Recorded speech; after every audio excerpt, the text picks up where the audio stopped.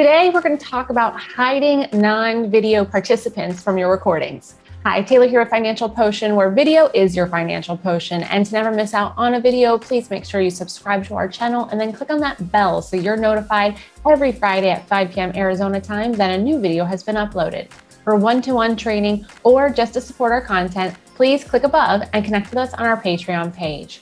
If you're recording a Zoom call and you want to have that gallery view to be able to show everyone, you may want to eliminate people who did not turn on their cameras. And so to do that, go to your Zoom settings bar, go to that bottom toolbar and click on that upward caret next to your video. Then click on video settings.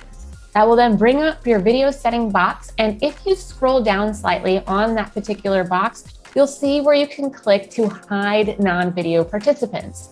And while you're at it, go ahead and bring it up to that maximum 49 participant view. So when you do have a really large group, you can get a nice shot in that recording and then perhaps use some of those shots for photos for social media. And of course, make sure you always take snippets from all your Zoom recordings to use across social media as well.